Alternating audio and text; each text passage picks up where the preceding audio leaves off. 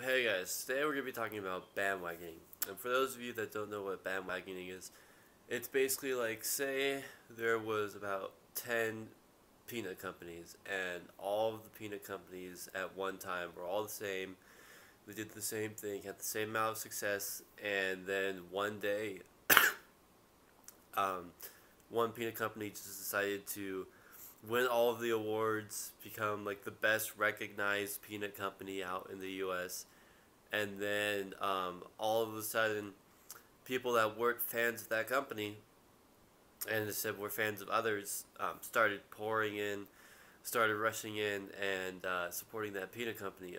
That would be considered bandwagoning. And in the modern day, like the NBA, people that follow the Golden State Warriors are most likely considered bandwagoning, because bandwagoning is when everyone kind of goes towards the most successful team because as like a fan, because there's so much success. And if they go out there and say, hi, I'm a Warriors fan, they're much more respected than people like me were repping my Boston. Because if I wore this about 8 years ago, I would have been considered a bandwagon because of their success. But why do people bandwagon? That's a question that most people don't think about when they look at bandwagoners. And it's actually pretty simple. Bandwagoning is just simple for people because it helps them get popular, because they'll be in a respected place with many other people that share that same opinion, so they can go out with like their Kevin Durant or Steph Curry jersey, and everyone will be like, hey, like, what's up? Like, all this respect and positivity because of what they're wearing, not knowing that they're only in it for the bandwagon. Now, true fans to different teams will get mad at bandwagoners because they know what it's like to be with them for 10 plus years and then just watch people leave to go follow success. But bandwagoning is sometimes the best choice and only choice for people because, say, you're a guy that's a fan of a team that no one really respects, all you get is hate for it, and then one day you decide to bandwagon, and now you're making all these friends, socializing with people just because you say you're a fan of this team.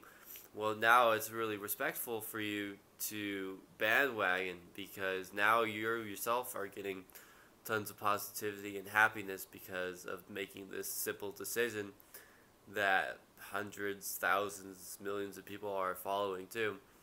So if bandwagoning didn't exist, well, it would provide a lot more color to sports and the world in general, but it also provides a unique element in that before you even heard of bandwagoning, um, people kind of had like different special needs and desires of teams and stuff, and now you can jump on a bandwagon whenever you feel that you're whatever you like isn't exactly into it, and then you'll be with hundreds of people that are the same, mind as you, and it'll just be helpful for you in the future. But I wouldn't personally actually say bandwagoning is the thing for everyone to do, though, because you need to establish yourself as someone who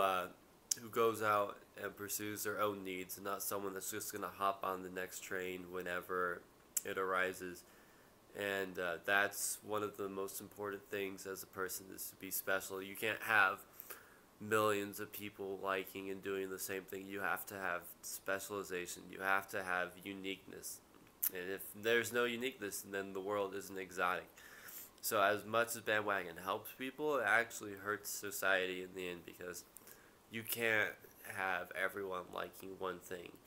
That will just run into too many problems, and too much negativity will happen, because then the thousands of other people that aren't fans of the million following subject, they're going to be very mad that they're getting left out in the dust by these people that just want to go out there and be popular. But ultimately, it's up to you whether you want to bandwagon or not. Just know why you're bandwagoning, who you're bandwagoning to, and what that means if you're bandwagoning. Because if you just throw yourself out there bandwagon to a company like Apple or NBA, NFL, anything, you got to know that if you go, you're gonna get haters from people on their rival companies or their rival teams or whatnot, and you have to be willing to accept that in order just to get that popularity and say you're part of this and that and not what you used to be, and you used to be unique.